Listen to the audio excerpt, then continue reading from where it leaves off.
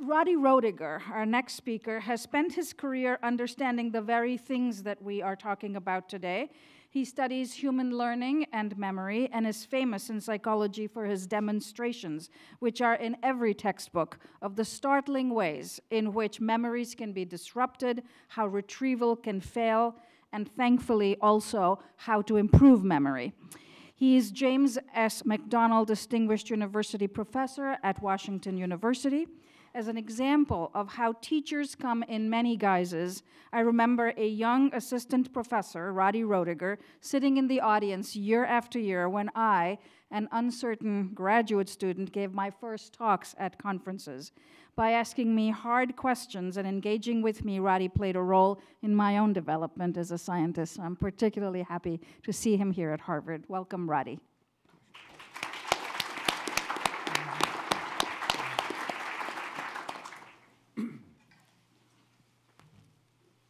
Thank you very much, Mazrin.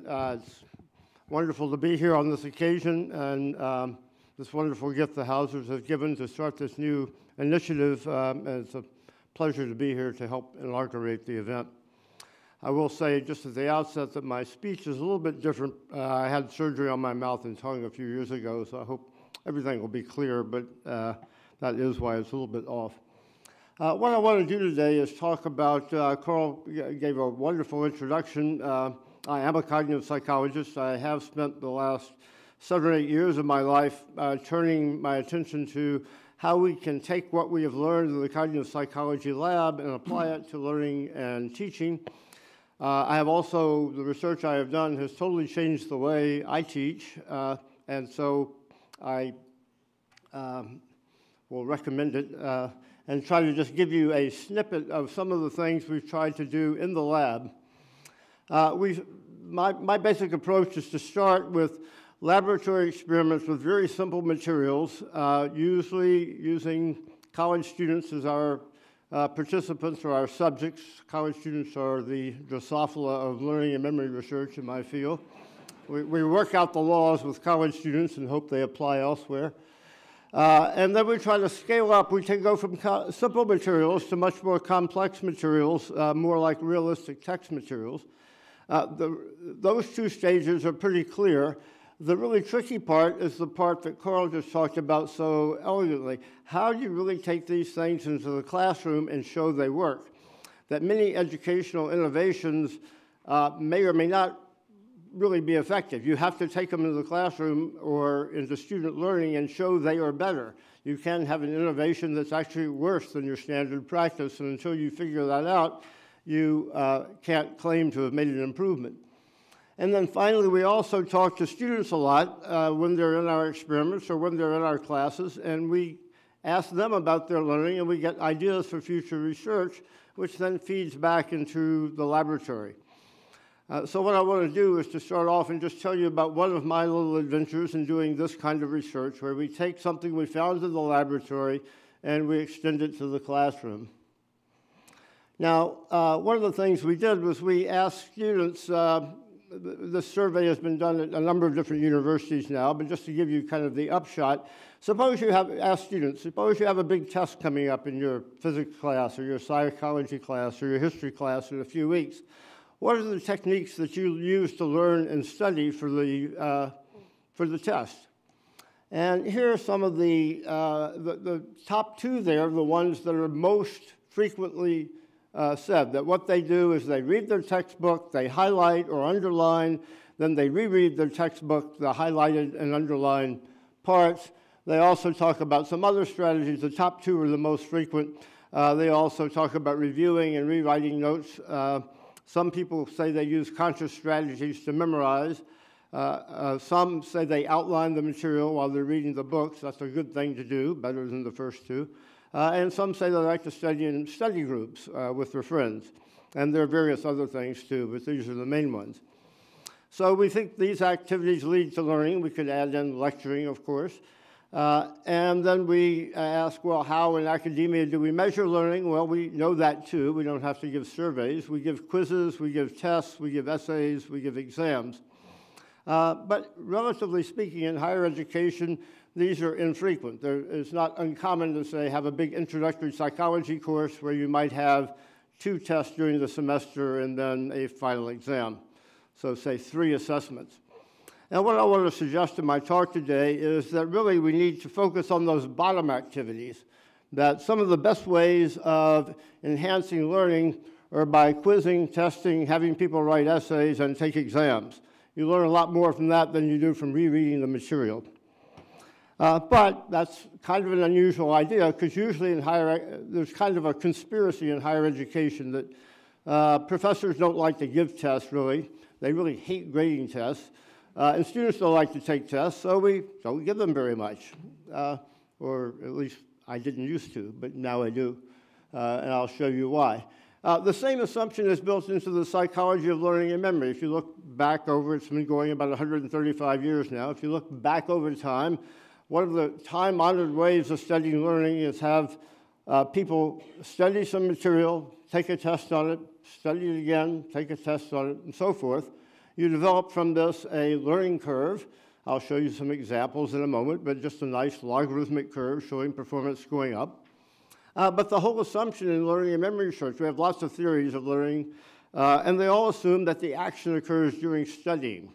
So people study something and they encode it into memory and they form memory traces, and then those are exhibited on the test. But the tests are relatively neutral events, and that those neutral events don't much affect performance.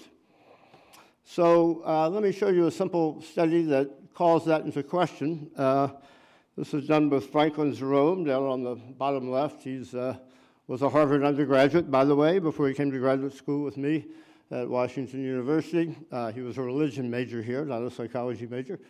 But as part of his dissertation work, actually this is before his dissertation work, but it led into it, we just did a very straightforward experiment that psychologists are fond of doing. The first we had people learning 50-word lists. Their tests were what are called free recall. People just got a blank sheet of paper, or these days, a blank computer screen, and they type in what they know. And then we gave them a test 2 days later on what they could remember. And so if you see that first row, they just took, this is what psychologists usually do, study the material, test on it, study, test on it, and so forth. Now, if we assume that study trials are good for learning and test trials are just neutral assessments, what we decided to do was to drop out some of the tests and add the study trials. So you can see in the second row, we dropped out 2 of the tests, and for this group of people, they studied the material 6 times and took only 2 tests. And then for the bottom row, they studied the word list 8 times and didn't take any tests. And we measured performance during the first day. I won't show you that. But then we brought them back 2 days later to see what they thought they were coming for new experiments, which they were. But we also asked what would the effect now of increasing the number of study opportunities have on performance. And the results are in the next slide. Whoops. Pushed the wrong thing. And what we see is you increase the number of study opportunities from 4 to 6 to 8. You decrease recall from 39% to 25% to 17%. Kind of an astounding conclusion. Is it really the case that the more you study, the less you learn? Well, no, that's not the conclusion at all, because what we did in this experiment was if you go back, we deliberately confounded the number of study opportunities with the number of test opportunities. So there were either 0, 2, or 4 tests. So what this really tells you, if you transpose these data and you plot them as a function of the number of tests, is that what determines performance 2 days later is how many tests they had on the first day. That having 4 study trials and 4 tests is a whole lot better, more than twice as good to have that schedule than to simply have 8 study opportunities. So although we have the number of study opportunities, we greatly improve performance 2 days later. Why? Well, the simple interpretation is, what do you really need to practice to be able to retrieve something 2 days later? Well, you need to practice retrieving it. If you've studied something over and over, like students tend to do, they read the text over and over, but you've never practiced retrieving it, you've never used the material, you've never pulled it out of memory, well, you're not going to be very effective at doing that later when you're given a test. So practicing retrieval has a huge benefit on later performance. William James, my other Harvard tidbit in this, wrote this in his Principles of Psychology textbook.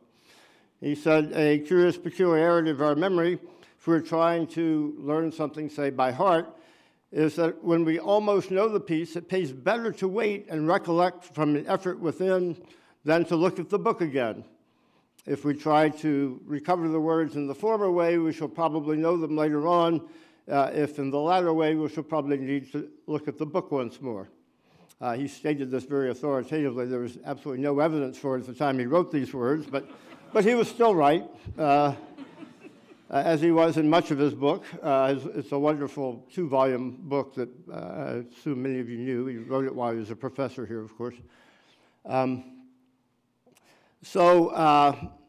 What I've just told you about is what in cognitive psychology is called the testing effect or the retrieval practice effect. And what we have shown in many studies, not just me, but many other people in the field, is that taking a test on something is a very effective way to learn about it.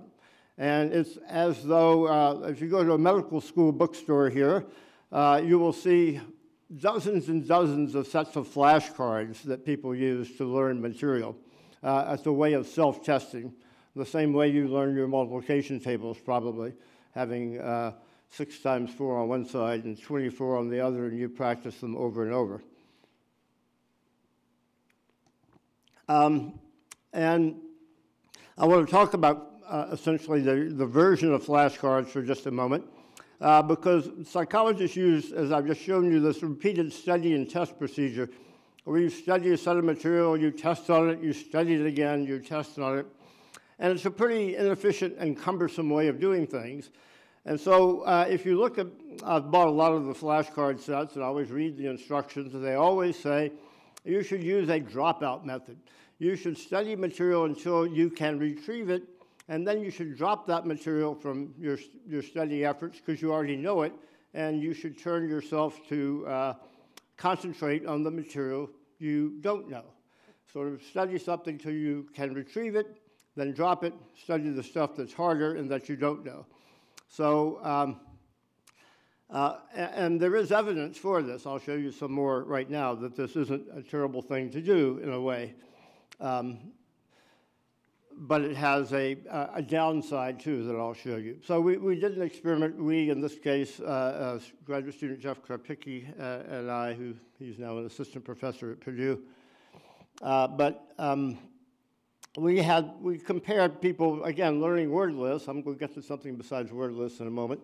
But we had people study 40 words, and they studied either the standard way, they studied all 40, tested on all 40, studied all 40, tested on all 40 over 8 trials, or we used a dropout procedure.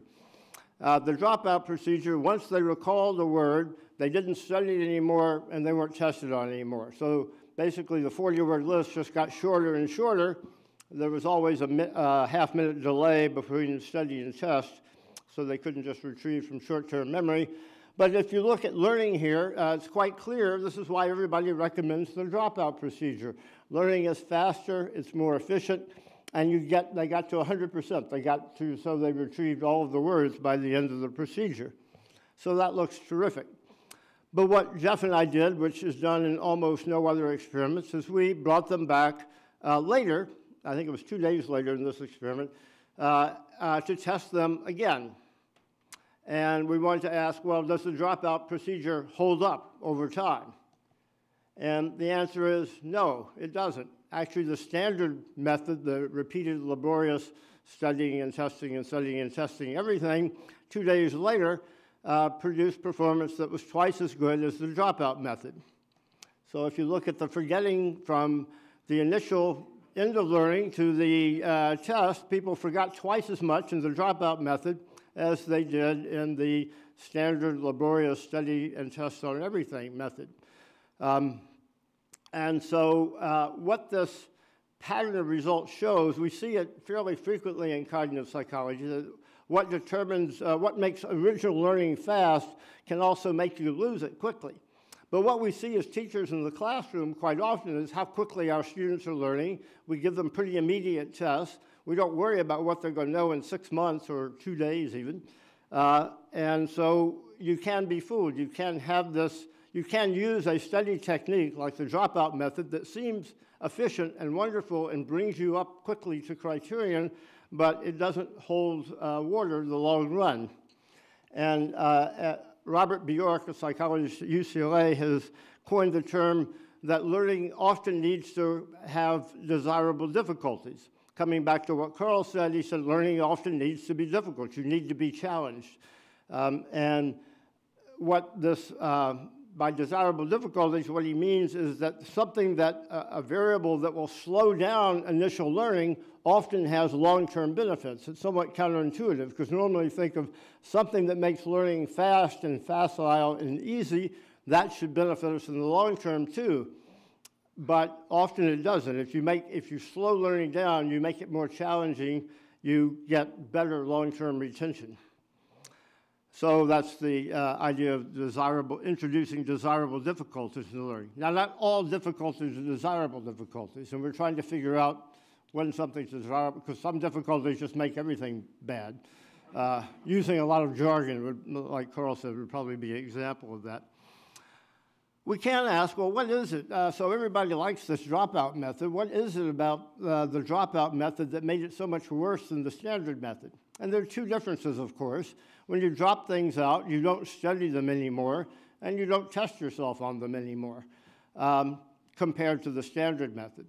So you could imagine, well, it's either the increased study opportunities that benefit people, or it's the increased test opportunities, or conceivably, the thing I thought when we went into this research was it's both. I mean, studying's got to be important. You can't learn anything without studying it somewhat. But we thought testing would be important too.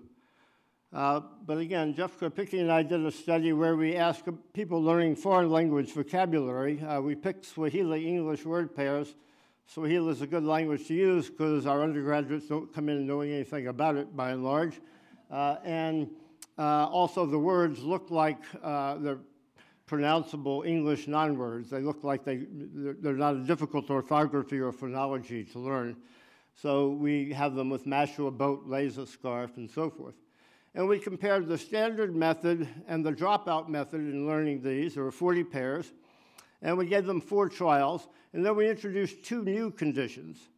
And here they are. So the top one here is the standard way psychologists like to do things. Remember, there are 40 words, there are 4 trials. So in this top case, everybody studied and everybody retrieved everything. So there are 160 study events, 160 test events. The bottom is the dropout case. As soon as they recall something, they never studied it again, and they're never tested on it again. And as it worked out, it took about they got about half as many trials. And so, again, we're trying to ask, well, what is it that makes the dropout method worse for long-term retention? And the 2 intermediate conditions, we asked that. So in one, what we did selectively, we selectively dropped items out. We either, once they recall something correctly, if they got scarf when they saw laser, then we either dropped it out so they never were tested on it again. That's the second line. So they still got 160 study trials, but now they only got about half as many test trials. And in the third line, we dropped it out of studying. They never studied it again, but we kept testing them on it.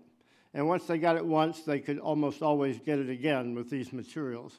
So now they had fewer study trials, but more test trials. And so then we waited a week and brought them back and asked, well, what did they know after a week? And the results were quite simple and somewhat stunning to us. The brief version is repeated studying. After you've learned something once, repeated studying didn't matter at all. If you look at the 2 bars on the right, this group studied and were tested. That's the 320 times, 160 study, 160 tests. This is the group that we dropped things out of. They never studied them again after they got it, but we kept testing them. The 2 groups on the left are the ones that were only tested long enough to get it once, and then we stopped testing them. And you can see that what determines performance a week later is the amount of testing that we did on the first day, not the amount of studying. That this group had many more study trials than this group, and yet performance is only 3%, non-significantly better. The two intermediate ones are those two new conditions. Notice they're the same number of trials overall, but the ones that got many test trials remembered better. Repeated retrieval was the key to retention for these. So the standard dropout method simply doesn't work. It works great for short-term retention, but it works badly for long-term retention. Finally, to tell you one last thing, I'm not going to be able to tell you about all the classroom experiments we've done. We've done maybe 20 of them now, but just to tell you that this does scale up both to complex materials and to the classroom. We had people, before we took this into the classroom, we had them study passages, 250-word passages from textbooks on a variety of topics, some on science, one was on Louis Armstrong, one was on sea otters, and so forth.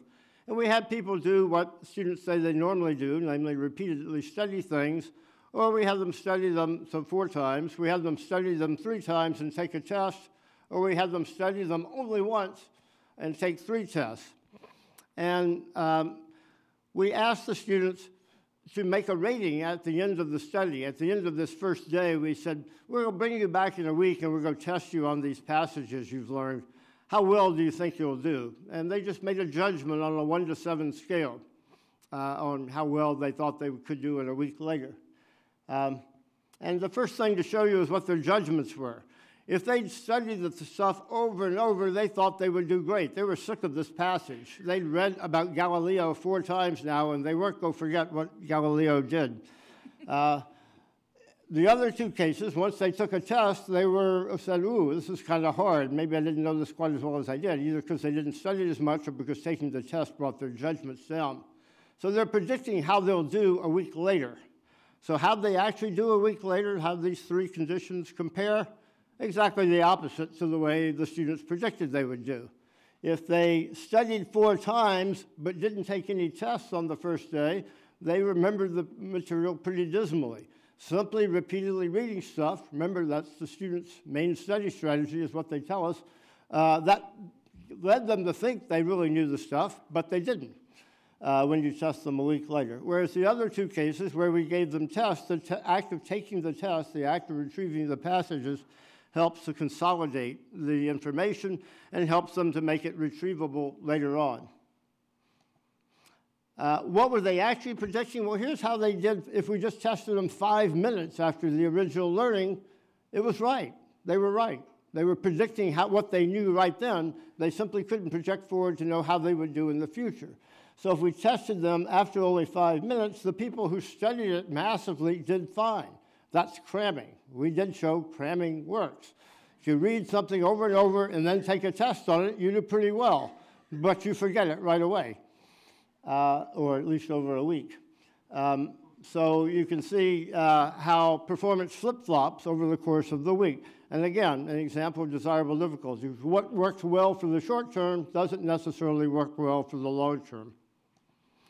To conclude, what I've shown you obviously is that repeated retrieval, as you do through self-testing, greatly improves performance. And we have been doing research. We have a grant from the Department of Education to research in a middle school close to St. Louis. We've done a lot of work there. And we've also done work in university classrooms, and so have a lot of other people around the country now, trying to do this in a rigorous way where you can really evaluate it.